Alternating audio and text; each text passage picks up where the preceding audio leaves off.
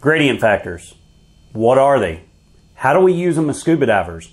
And really, how important are they to, say, even just a recreational diver versus a technical diver? Well, in today's video, we're going to answer all those questions, and hopefully this is going to give you a better understanding of what gradient factors are and why you should be using them as a scuba diver.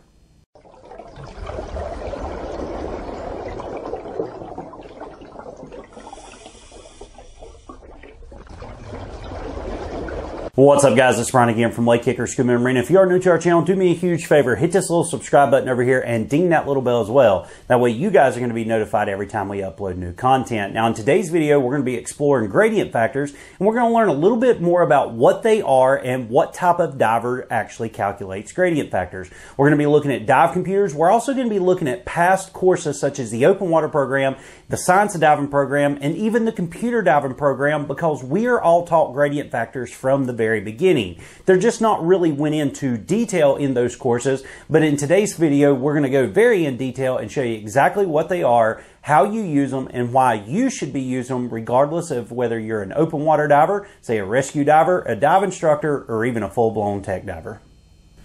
So what are gradient factors? Before we get into that, we need to discuss what an M value actually is, because the gradient factor is actually going to be a modification of that M value.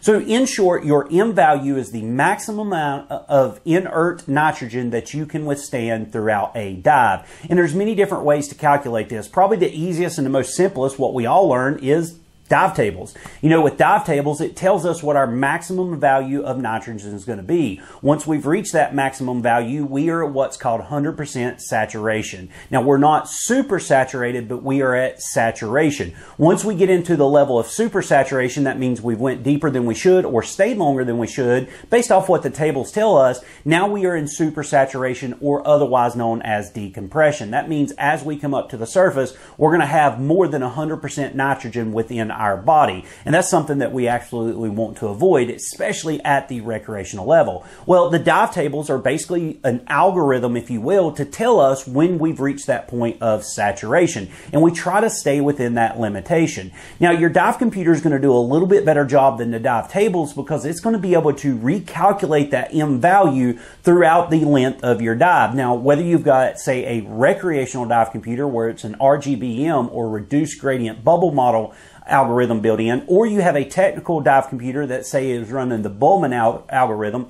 Now, it's going to actually do a better job than the tables, because as you ascend, it's actually going to show you the bleed off rate of inert nitrogen as you come up, and it's going to constantly recalculate through that. Now, we're really going to focus on the Buhlmann algorithm in this video, because that's where we're going to go in and we're going to change the gradient factors throughout, say, the dive or the dive planning process. But at the end of the video, I'll also show you how you can do this on an RGBM computer as well, just to give you a better understanding of how you can stay safer as a diver.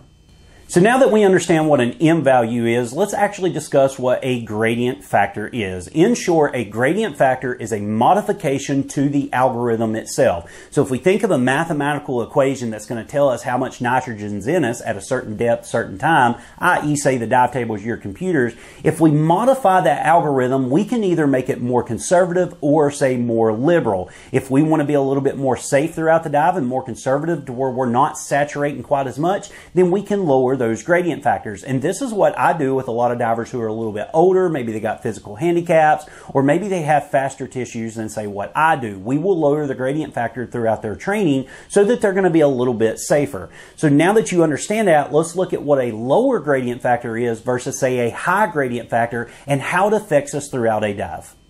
So let's start with the low gradient factor. What does that number actually represent? Well, imagine, if you will, as you descend down through the water column and you spend a certain amount of time, your body's going to be on-gassing inert nitrogen.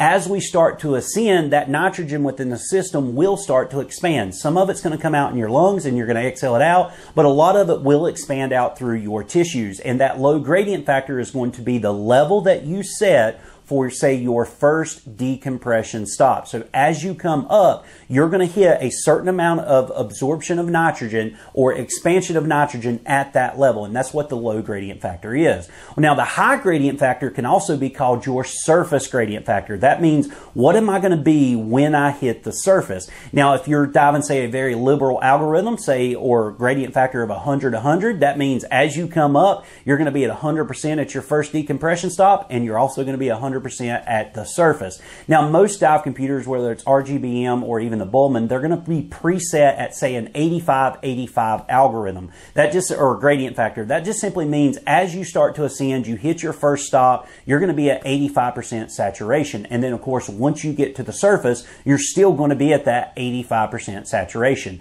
Now, what a lot of tech divers do, or say a lot of older divers, or even divers that have some type of physical handicap or even faster tissues than most, they will lower those gradient factors based off their own personal health or their own personal well-being. If they want to be more conservative, they will drop them. One of the divers I dive with a lot, he really likes to dive, say, a 40-70 gradient factor. And once again, as we're ascending to our first stop, we're going to be 40% saturated. Once we reach the surface, we're going to be 70% saturated. Now, if we go back to the M value, if we think of the M value as the maximum amount of nitrogen your body can withstand, or say on gas before we become super saturated, all that gradient factor is doing is taking that 100% maximum and dropping it down a little bit to be conservative. Even the dive tables themselves are pretty much at an 85-85 gradient factor. That means the dive tables are going to be extremely conservative, let alone your computer that's going to be even more conservative. And then if you change the algorithm and change the gradient factors, you're going to be even more conservative as well. And in tech diving, that's exactly what we want to do, is we don't want to necessarily push the limits, even though we're going beyond the limits. We want to set those limitations a little bit lower so that we're never going to reach that 100%. Now, even though your body itself is never going to be at that 100%, in your mindset, you have to tell yourself, since I've lowered that level, that say high gradient, this is going to be my new 100%. So at a 40-70 gradient factor, that means that 70% is going to be the equivalent to somebody, say, on the RGBM algorithm diving 100-100. So even though you come up and you're less saturated than what, say, a recreational diver is going to be, you still have to be in the mindset that that gradient factor is your new maximum. So now that you got a better understanding of what gradient factors are and how they apply to us and how they change our M value throughout a dive, let's talk a little bit about who it actually applies to as a diver. Is it just for technical divers? Well, no. Even all the way back in Chapter 3 of the SSI Open Water Diver program, we go over gradient factors and how they affect tissue saturation at depth. And we don't just stop there. In Chapter 3 of the SSI Science Diving, in Chapter 1 of the SSI Computer Diving, even on into the recreational decompression class, the extended range Nitrox, extended range Trimix, and even the technical extended range, we go over gradient factors and how we can lower those numbers to keep us safer and be more conservative when we're underwater. So gradient factors are going to apply to all divers, whether you're just recreational, technical, or even a dive instructor. It's going to apply to all of us, and I hope this video gives you a better understanding of what a gradient factor actually is. Now, guys, at the beginning of this video, I talked a little bit about how you can change your gradient factor. We're going to look really quick at several different dive computers here, and I'm going to show you how you can change your gradient factor. And to be honest, it doesn't really matter what algorithm you're using. Whether it's an RGBM, reduced gradient bubble model, or say it's a Buhlmann dive computer, say a technical dive computer, you can actually go in and change your gradient factor. Now, some dive computers are going to have presets where you just choose which conservative or liberal algorithm you want to use. However, most tech dive computers are going to allow you to go in and customize those settings as well to set whatever gradient factor you actually need. So let's take a quick look at several different computers and show you just how easy it is to change whether you're using an RGBM or a Buhlmann algorithm.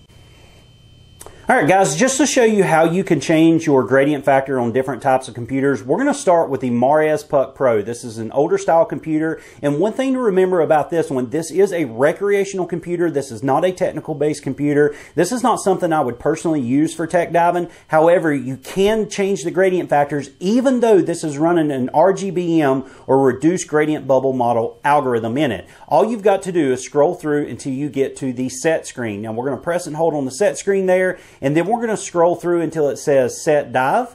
and we're going to press and hold once again, and then we're going to go to what's called the P factor. Now the P factor is going to be a little bit different than what, say, a gradient factor is, but it works basically the same way. We're going to have 3 different settings here. We're going to have P factor 0, P factor 1, and of course P factor 2. P factor 2 is going to be our most conservative setting. Now I can show you really quick what that does. If I lock it into P factor 2 here, and then of course I back all the way back out to my plan screen here, I will show you how that actually affects, say, your diving itself. So I'm going to back all the way back out to my very beginning screen here, and I'm going to go into plan. And I actually passed it there, so let's scroll back through. Let's go into plan. Now we're going to plan a dive on the most conservative algorithm, or P factor, or gradient factor. Now as I scroll up, we're going to go to 100 feet. Now this particular computer is going to stop me at 99. We're going to call that 100, and you're going to see that my maximum bottom time is going to be 13 minutes. Now if I actually back